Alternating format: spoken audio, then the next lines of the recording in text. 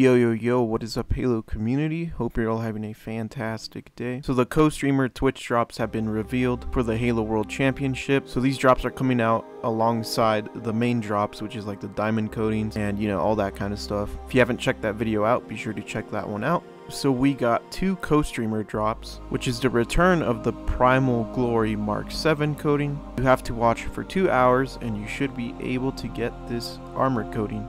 Now the second drop is also another returning drop, and this is a stance. It's called HCS Celebration Stance. For the stance you do have to watch for 4 hours, which is pretty nuts. So those are the two co-streamer drops you can get.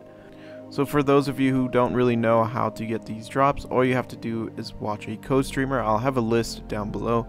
Typically I don't like spamming a ton of links in my description, but I'll just do it anyways for this video. So you just gotta watch any of those streamers there. All of those should be partnered with HCS, and yeah, you just gotta watch their stream and you should be able to get those co-streamer drops. Of course, there is no set time. They can stream whenever they want, but we do have quite a variety of streamers to choose from, so you can kind of just like pick and choose, see which one's online and stuff like that. But yeah guys, that's about it. Nothing much there. I was hoping we would get that armor effect, but unfortunately it seems like we're not getting that. I'm going to assume that's probably going to be in the shop now that I think about it. I think that one and the chrome armor coating are going to be in the shop because this is like a big event, right? So they're probably going to have a HCS themed shop, which is kind of sad because I actually really did want that armor effect.